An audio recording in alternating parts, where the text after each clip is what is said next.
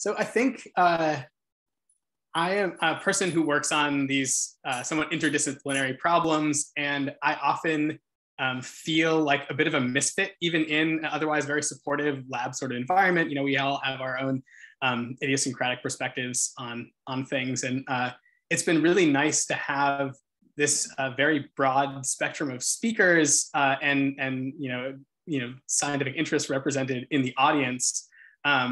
That has actually, despite being quite geographically disparate, it has felt like a sort of cohesive community. And it's been really fun to see the different speakers that show up every day, and to find that there's this audience who will show up to listen to people whose work has been very inspirational to me. So that's been a really nice aspect of this community coming together.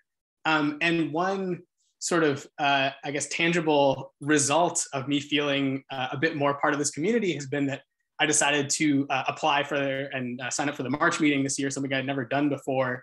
And so that was, that was a nice outcome, I think, of all of this. And I'm excited to get the chance to maybe get to meet some of these people in person.